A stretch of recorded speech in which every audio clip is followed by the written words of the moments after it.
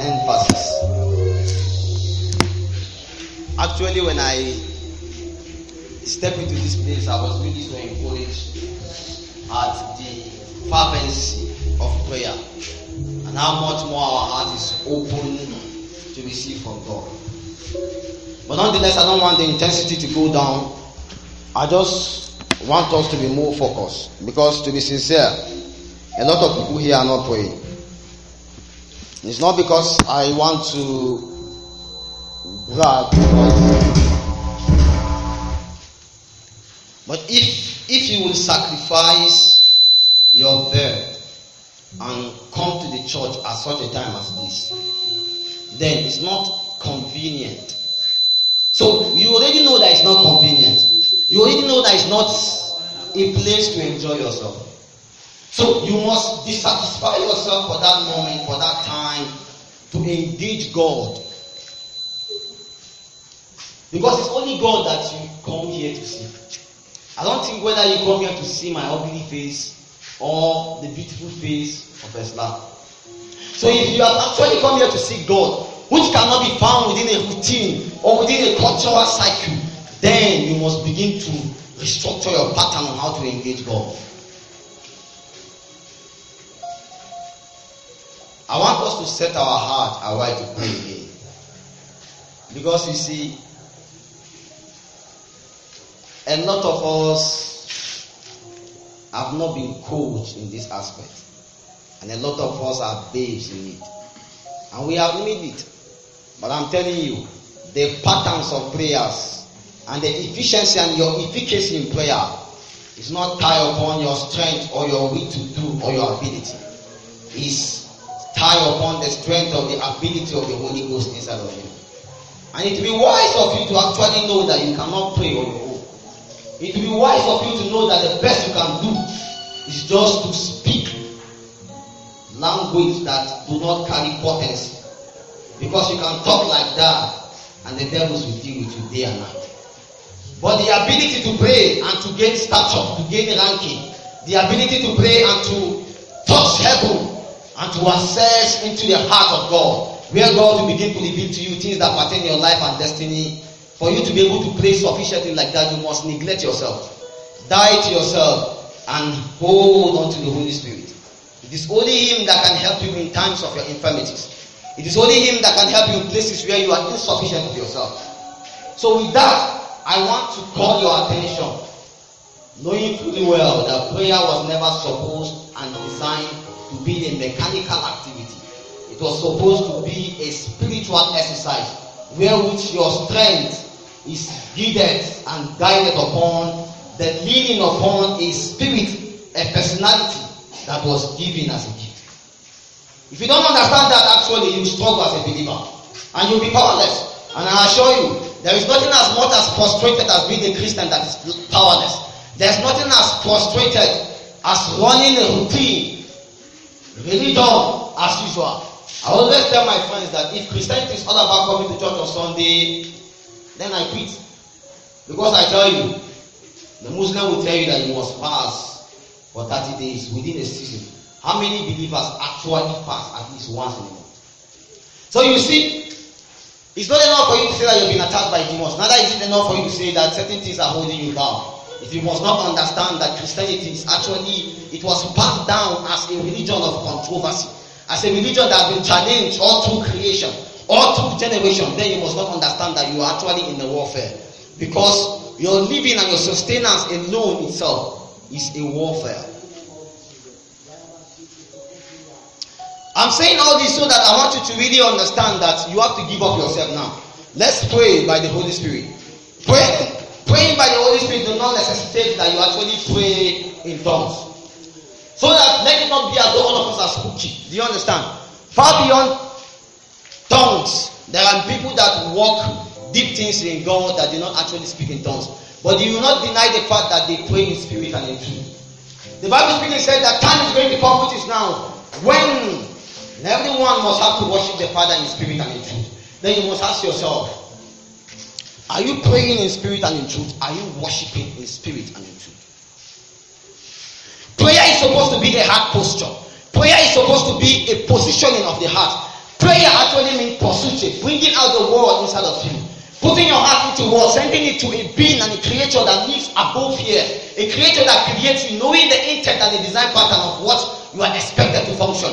Then you restructure your life around. Because normally as human beings, we do make mistakes in life. That mistakes that we do make truncate our lives, truncate the destiny that God has planned for us. But prayer is what will restructure you and align you right. Then if you must pray in spirit and in truth, then you must know that you must pray the intent of God. That means it's something that you must have to engage your heart. I want us to lay down ourselves. Then permit the Holy Spirit to pray to us. Let your heart mean what you are saying. Let your spirit mean what you are saying. You have a spirit inside of you.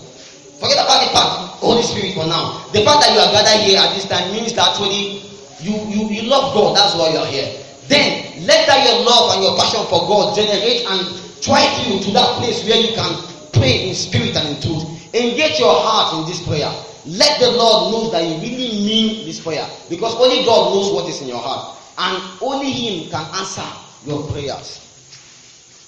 You see, prayer is supposed to be the first thing that people do, but sometimes it seems to be the last thing people do. It's when people are laden with infirmity, people are laden with sicknesses and things, that you now run into God. But you are supposed to always be praying. Because the Bible speaking said that this parable was spoken that men ought always to pray and not to faint. That means if you are always praying, then you will not faint. A time came, Paul said that I thank God that I pray more than all of you, that I speak in tongues more than all of you. Why is he boasting in that? He's boasting in the ability of God to strengthen and to keep. I'm telling you, if you don't pray, you will be powerless. And devil will deal with you so bad. If you can burn in the place of prayer, you will not die in the battlefield. Can you set your heart? 4 hours is too small for us to actually pray. But I'm telling you, if witches and wizards can spend time every day to go for meetings, why can't we spend times all the time praying? And you think that just because they make a decree and they make a verdict and put your name, you think you can just come and speak bala bala and take away your name from that code? You will die beggarly. I do not really blame why people do die like that. I'm telling you, simply because they've not born in the place of God. Devil was never designed to kill you. Devil was never supposed to be an issue. If devil killed you, you submitted your will and you permitted him to do like that. I challenge every witches and wizards, wherever they dwell. If they know the pathway to power, all origin of power came from God. And if you can press it to God and access that dimension of power, a witch, even devil himself can bow. If you go long enough in the journey of this, you discover that even a king can beg. The best among a witch doctor has an end. The Bible speaking say, a time came the apostle came into a land, and they did a lot of things, and even sorcerers gave their life to Christ. Many witch doctors, they submitted their amulets. What I'm trying to tell you is that there is a realm in God where you access power and authority, where which you will not become beggarly as a Christian. And that realm can be accessed only in the place of prayer. You don't come here to come and sleep. This is the place where you engage yourself. Jesus said, Peter, can't you just wait for me at least for an hour? Because the time and the moment when you feel like sleeping, we are actually the time where the devil intended to tempt you down. That is actually the time where the devil intends to cut you down. But I'm telling you, if you can stay awake at those times and challenge the devil, contend with him at the gate, he will not take your life. And certain sicknesses and diseases that trouble human beings, they are nothing but they are just as a result of the manifestations of demonic spirit. If you can go high in God and strengthen yourself in God, those things will not be an issue. I want us to call unto the God of heaven, He that dwells in Zion. Let Him come and help us. None of us here is perfect, and none of us, the best among us here, need help. Because the greatest inheritance that you can ever receive in the kingdom of God is for you to be poor in heart and broken and contrite in spirit. Be insufficient in yourself, knowing fully well that only God can help you. That is the strength of a man. The best among the apostles, the best, even Jesus himself. A time came, he cried as a man, Eloi, Eloi, lama sabachthani. At that time, they saw the display of his humanity. They saw the display of his flesh, not knowing that his weaknesses was actually his strength, because they would not really understand that him giving up the ghost was permitting a spirit that will come and inhabit him. And that was what gave right for the resurrection spirit of God, which quickened his mortal body and permit him to live again. Paul said, I will not let you to be ignorant. I will pass through a lot of things. For we were pressed beyond measure. And all these things happen so that we trust not in ourselves, but in God that can raise the dead. I want you to believe that people don't die in the place of prayer. So don't think you are weak. You are not weak. Just vow, make a demand from God. Make a covenant with God that you will press and you will contend. That which is an issue, that which you are asking Him and seeking Him for. You must persist and insist for anything to happen. The house of God is always supposed to be a place of prayer. Doesn't it amaze you how people can do everything, but if they say let's pray, look at the people that come to pray. If they say we should come here and share money, you know how people will gather. But you know you can collect money and in the next 5 minutes you will die.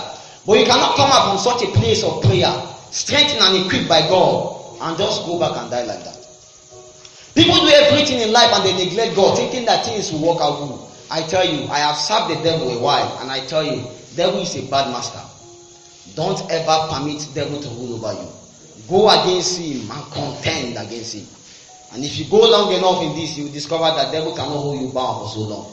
I want us to pray and ask the Lord that let the yokes, the bondages, and the sentences of death that is upon our lives, let them break. Because I see tentacles. You might not believe it, that's the problem. But I see there are certain people that have been sentenced for death, it also is. I see certain people that have been contending with darkness in their dreams. I see people that you have been attacked several times. You see, this attack was supposed to lead you to the place of weakness. After the place of weakness, the place to quit, the place to quit, the place to give up, the place to give up, the place to give up the ghost. But I'm telling you, if you contend with the devil, that yoke can be broken. There are certain yokes and bondages that have refused to leave us, although we give our life to Christ. But I'm telling you, if you can burn so well in the place of prayer, those things will die. Nothing hold fire. If you put this thing in fire for so long, it will burn. If you put an iron in fire for so long, it will melt. There is nothing that can hold fire. Bam. The Bible speaking says He maketh His angels wings, but He makes His ministers a flame of fire. I want to assure unto you, if you can just but set yourself on fire, at least for a while, all those clutches of darkness upon your life, they will die down. Certain disappointment that you've been getting in life is simply because there are a lot of hands that are manipulating you. They might come from the village. Whether you like it or not, our grandparents have idols. I know you will speak in tongues now. I know you will love Jesus Christ now. But I'm telling you, if you go back some generation ago, our grandparents have idols. And according to curses and blessings in Deuteronomy, the Bible speaks that these curses and these blessings will go to you for 4 generations. If you count 4 generations, you know how long is a generation? Count 4 generations backwards. If your grandfather served an idol, your name was registered to you because our grandfathers were so wise. When they want to submit to the devil, they submit with their family, with their unborn children. Your name was written there. And I tell you, if you must succeed and go far in life, you must break away from certain chains that you know nothing about. And that's why if you want to ascend onto greatness in life, it's as though certain things are holding you bound. It's as though certain things are resisting you. It's simply an idol that will still live in, that is trying to hold you. And it is not your fault, it's the fault of an ancient grandfather that you might not even know his name. A time came, I was so angry. I went to my village, and the place they buried my grandfather and the place they buried his grandfather, I put one of my leg here, one here, and I start cursing them because they refuse to sleep. I used to see them in my dream coming to torment me. So one day I see them coming to attack me. Then I also see some ancient old women coming to disturb me. I dream at night. And sometimes I see them like snake, I see them like cat, I see them like dog. And I ask myself, where torment thou? And I realize that these are demonic spirits, ancient spirits that refuse to rest although they die. And the Lord tells me, Philip, if you don't rise and pray, it will not take too long before you die. Because when you start when you start making contacts with demons and darkness, it won't take long before the spirit of infirmity attacks you. And when the spirit of infirmity come upon you, you'll be diagnosed of all kinds of sickness overnight. And before you know it, you are weak and you are dead, you are gone. I want you to know that if you must take your name away from every covens and couples of darkness, there must be a contention. The devil doesn't give up without a fight. I'm telling you. And the only way to fight the devil is through prayer. Prayer has been given unto us as a weapon to engage forces upon the face of the earth. Worship is a weapon to engage heaven to come to the earth. But if you must contend upon the face of the earth, you need to pray and pray and pray again. Because that is the only weapon that's been given unto you to truncate the affairs and the plans of darkness. A man that doesn't pray dies like a chicken. I don't want to die like a chicken. So it is time for you to awake and begin to pray. I assure you, if you begin to pray, those dreams and those encounters that you used to have, it will not take too long that you begin to dream and see yourself content in Him. Some of us here dream and you see dead people coming onto you. What do you think it is? They are trying to call you to where they belong, because that is where they want you to belong. But I'm telling you, the dead can't praise the Lord. It's the living that will praise the Lord. Understand that you have a covenant with God, that I will not die but live to proclaim the kingdom of the Lord. But I assure you, if you don't pray, your days are numbered. Never trivialize the life of a man of prayer. Any man that prays, never trivialize his life. The Bible speaking said that the believers, the apostles, they were put in jail. The Bible said that they prayed and they sang. God did something. The Bible said a time came that they contended with them, and Philip said that they should not preach in the name of Jesus.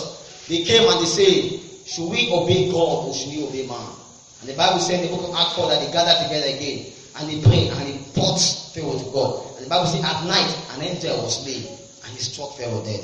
Let me tell you, the man that prayed, whatsoever that is the limitation will be brought down low, except if you don't pray and engage your heart effectively.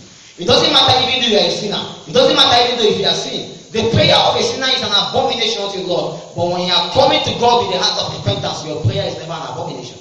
God will open His heart to hear you and He will call you into that help. I want you to engage God.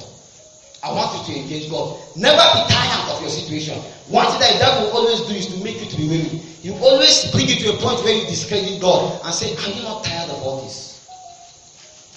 But the best the devil can do is to discourage you. The Bible said that the vision will come to pass. Although you tarry, it will definitely come to pass. Can we engage heaven? I want us to pray. I want us to actually pray. And ask the Lord that any one of us here that is here, that there is still a hold of darkness in his life, let the Lord break through that. Let the Lord with His mighty hand break through that. Oh Lord, set my heart on fire for you. For you, oh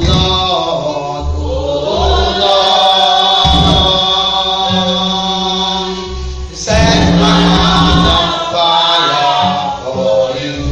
Let me burn for you, oh Lord,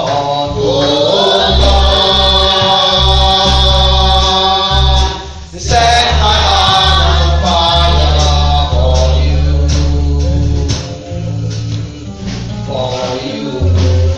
oh Lord,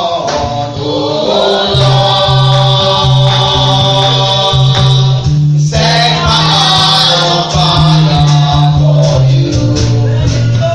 Let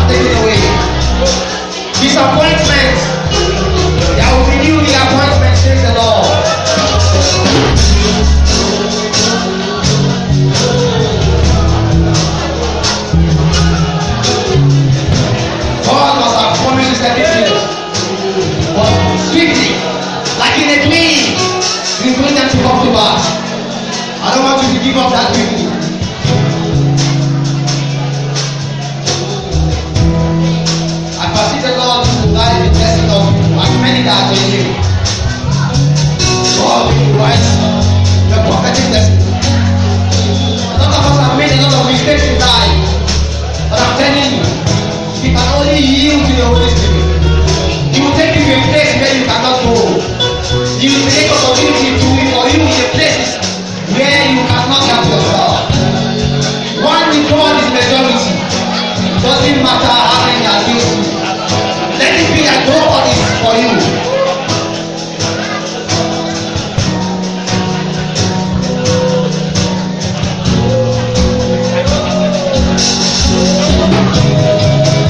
As heaven is open, the Lord said, you anoint people.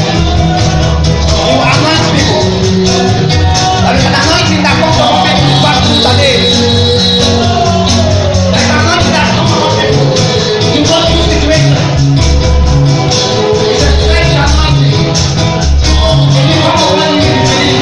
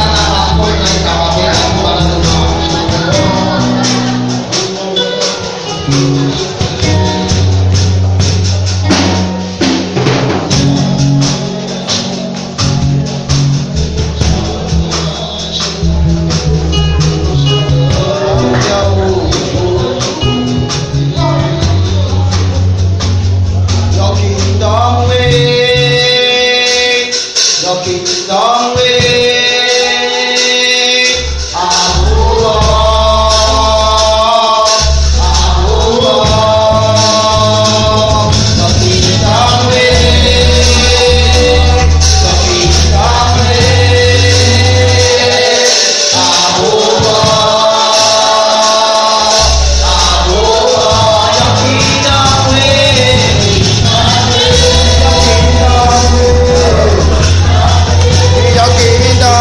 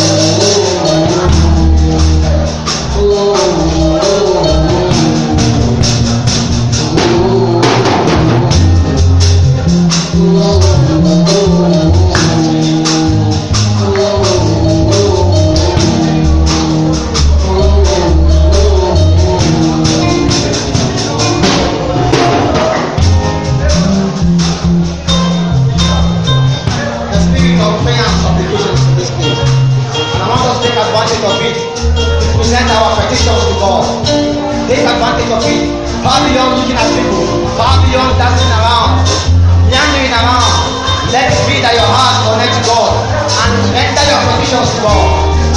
I have not seen a man that doesn't have a problem yet. The earlier you begin to present them to God, the better for you. We just want to create an atmosphere where God can permit apostolic intervention, angelic interference, so that, like in the book of Revelation, our petition will be taken to the court section of heaven, and then it is gone. It's an answer to prayer that comes with. The Bible says that they pray and pray, but the answer prayers bow. And then they have to be sent to lose, and then they are bow. Because the coming of an angel that was doing answer simply means that it's prayer too, and it's answer to the bow. So when that angel was used, the answer came. I want you to know that the first day you began to pray, God has answered. But there can be spiritual rulers and powers of darkness standing against you. But the prayer pervades those answers immediately. The Bible speaks that as soon as fire will pervade, it shall spread forth in fire. There will be a great report this night. I want you to believe. I want you to believe.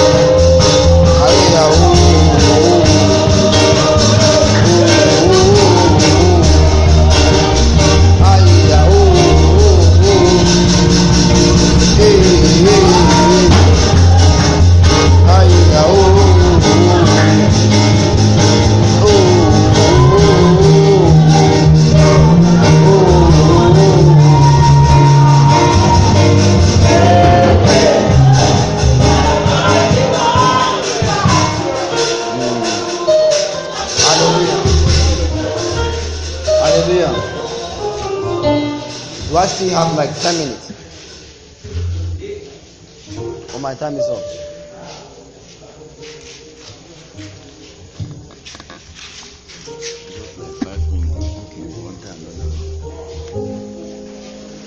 I want us to pray about something.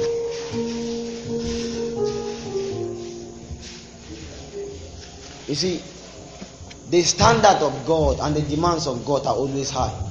And that's why God is not a man. And we should not lie that it's easy to access God. No.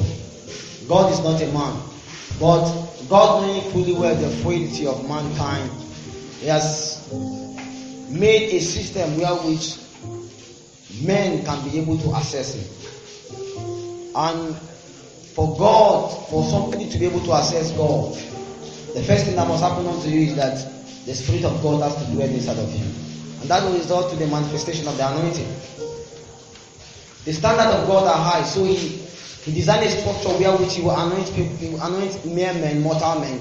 Then there will be a carrier of His presence, a carrier of His Spirit. Then from thence, they will now have the ability to access Him and to relate with Him. So somehow, spiritual activity will be hard for you. It will be repugnant to you sometimes if you don't really have the Spirit of God and if you have not been able to access the Spirit of God. But I want you to know that this is not really something that is really big. Paul speaking in the book of 1 Corinthians 12, he said that I will not have you ignorant. I know you were Gentiles carried away unto this dumb idol, even as you were led. But I speak unto you to know that nobody speaking by the Spirit calleth Jesus accursed, and no one can say Jesus is Lord except by the Spirit inside of him. Then he moved further to begin to speak about the diversity of spirit, diversity of gift, diversity of ministry, and diversity of administration. But the major emphasis was that nobody speaking by the Spirit called Jesus accursed, and nobody can say Jesus is Lord except by the Spirit inside of him.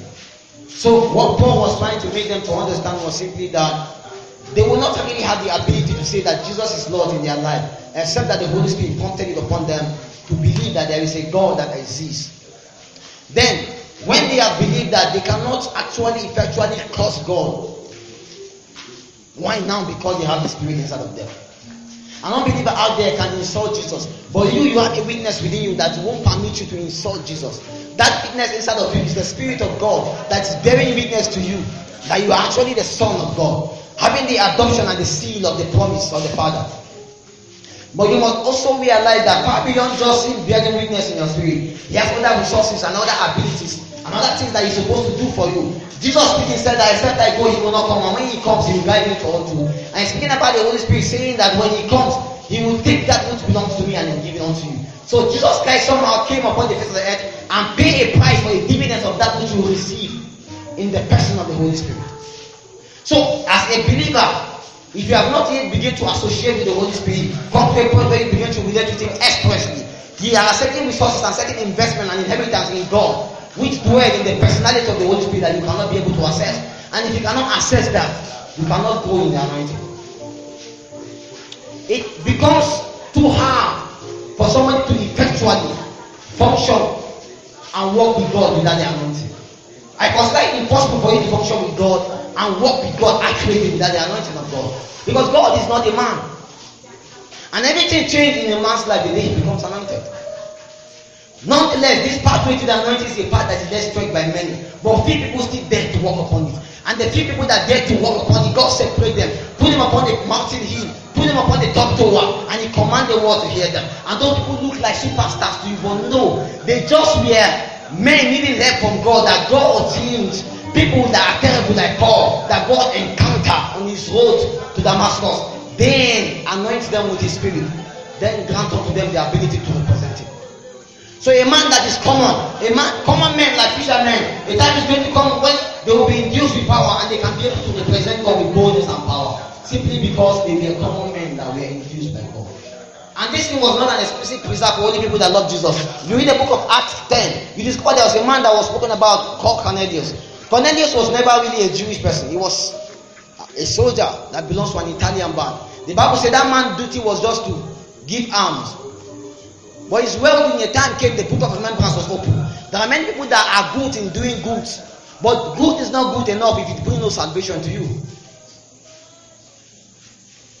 Because Dangote do good. Dangote give philanthropy. Most rich people, they do philanthropy. Does that mean that they are doing the things of the kingdom? No. They can still go to hell. So your good enough is not really enough. Somehow Cornelius was doing good, but a time came that the book of remembrance had to be open, so that you partake of the inheritance of that which the Jewish has. And the Bible said an angel encountered him and was asked that he should send for Peter. That was at Joppa. And at Joppa we saw a scenario that also happened. A woman named Tabitha Dorcas. That woman's attitude was the attitude of giving. A time came that she died, and the people that she has been doing good to gathered together and said, "This woman will not die." And as a result of the testimony and the witness of that which the good that woman did, the Bible said that Peter was saying to come bring her back to life. And she came back to life. From thence, the Lord sent him to go meet Cornelius. Meeting Cornelius, immediately when he came to as of that time, it was a sin for you as a Jew to be found in the house of a Gentile. But when he came to the house of Cornelius, he did not even know what to say. He began to share his encounter and how God showed him this in the vision, and the Holy Spirit came upon them. And the Gentiles partake of that which was the inheritance of the Jews. I want you to know that there is a heritage in God for you, and that dwells in the anointing. Because the Bible speaking says, "Shall come to pass when the yoke shall be lifted away from your shoulder as a result of the anointing." There are certain things in your life that will never break until the day you begin to feel the Spirit, the anointing of the Holy Spirit. It's from practical experience. There are a lot of things in your life that will not move until you begin to push them. They will become ease the day that the anointing begins to rest upon you. The Bible says how God anointed Jesus Christ of Nazareth with the Holy Ghost and with power, who went about doing good and healing all them that were oppressed of the devil. If Jesus Christ, who is God, needed to be anointed by God, who do you think you are that you don't need to be anointed by God? Jesus Christ was still God, but he needed to be baptized and be ordained and be begotten and to be adopted again and confirmed by the Holy Spirit as being the Son of God to go represent. And the time came, he opened to the book of Isaiah and said that this day the scriptures fulfill your height, for the Spirit of God is upon me, he has anointed me for this cause. The Holy Spirit is the personality which is very important in heaven and on earth. But power is that which a tool which we need to combat the forces of darkness upon the face of the earth. So you need to be anointed with the Holy Spirit and with power upon the face of the earth. You must survive these days and the darkness that is before you. I want us to cry unto God to release His power and His anointing upon us. This is just a prayer that we'll just do in a short while. Let's just ask the Lord to release His power and His anointing upon us. You see, ask and it shall be given unto you. Knock and the door will be open. Seek and you shall find. You see, if we who are evil know how to give good gift to our children, how much more God would He not give the gift of the Holy Spirit to as many as them that ask of Him? I don't know what you want from God, but you need to make a demand. You need to ask. Sometimes people say, don't God know that I need this? No.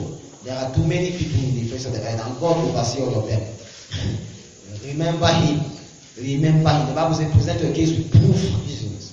You must remember Him a lot of time. Can we ask the Lord? Let Him endow us with strength, ability, with His anointing, with His power, so that that which limits others in our family will not limit you. If there is a limit that has been placed that we won't go above this today, let the limit breaks. As a result of the power and the anointing that will come upon us. It might happen swiftly, but let it be that you make this demand from God. The Bible speaks saying, the people shall be willing the days of thy power, and through the greatness of thy power will the enemies submit themselves. No one see power and doesn't bow. It's a lie. Can we ask the Lord and say, oh God, stretch forth your hand towards us and release your spirit, your spirit, your spirit, your spirit, and your anointing upon us. Let it make ease the things that are being important to us. Let the anointing break yokes upon our lives. Let it break chains. Let it break yokes. Let it break chains. Break yokes, break chains. Zubahaluna, Impoito, Kubabala, Tuske Breaka, Babala, Tunamakuskaba, Rababala, Tunda Breaka, Babuala, Kubala Tana, Shababala, Namaske, Breito, Babuala, Tababola, Tababola, Tenahuta, Balawata. We make a demand upon the anointing of the Spirit. Father, oh God, let your anointing rest upon us. Let it rest upon us. Let your power rest upon us. Let it contend against the darkness that seeks to swallow us.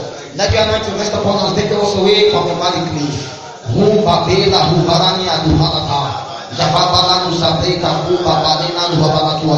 Let the anointing take away the limits that the devil has set for us. Let it take away the limits that have been put in our life. Let the anointing, let it break the yoke. Let it break the yoke. Let the yoke be broken. Let the yoke be broken. Kakopa. Ebadena sobabela na kuza itababuada na tashkaba. Eskababela na tubaradi la mahuta. Egababala na tababela tula breika babafana shkababula. Magababala na tubreika babuana na kababula shkababala tula tabebena shkaba. Ebabala tula babana tula breika babuana na babana babashkaba. Gababela na tuske lima. Agababela sababe. Magato babala tula babafana shkababula ila matuske ga. Gababala na bolante ni babafana shkaba. Oh Lord, anoint me with fresh oil, anoint me with a new fire, anoint me with a fresh baptism of your power and with your spirit, that I may contend against the raging darkness that seeks to swallow me. Rababona Shababedana, Agampatos Kababedana Makutaba, Gamba Besaba. Gamba Balatuna Babapanas Kababeda Tabaratuna Menaskoba, Balababana Sobabeda Tula Babeda Udaminata, Akambana Shababeda Tuania, Erla Pato Sekida, Erla Manantoni Babuna Namakwana Bashkababoa, Malababala Skabeka Babana Tunama, Akambana Shababona Tababana Balatoa, Erla Babala Namakuda Babana Suba, Ebana Tobabana Soa. Let your hand rest upon me. Let your hand rest upon me, O Lord. Makatu Belana Shoba, Escababela Nantuleka, Babapana Baladeato, Bababala Babapana Balashuda Babala to Babona Skaba. I have come to the end of myself, O Lord. Take over, take over. Take me to the places where I cannot take myself. Or take me to the places where I cannot take myself. Open doors for me where I will shut. Create opportunities for me in the name of Jesus. Bababela Nasobi Kaman, Agabada Tuna Bashkabada Tuna Tababela Tulaba, Ebabana Shopaita Bakula Balata, Babena Supaita Babelata, Ekababuna Shabaita Babala Tuna Mamaskata. Ivan Siddhartha. In Jesus' name we pray. We will meet in golden city in the Jerusalem. All our pains and all our tears will be no more. We will stand with the host of heavens and cry, holy is the Lamb. We will worship and adore Him forevermore. We will meet in the golden city in the new Jerusalem. All our pains and all our tears will be no more. We will stand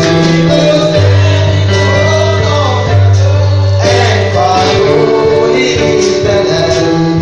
We will worship and adore Him forevermore. We will meet in the golden city in the new Jerusalem. All our pains and all our tears will be no more. We will stand in the hope of heaven and cry, holy is the Lamb. We will worship and adore Him forevermore.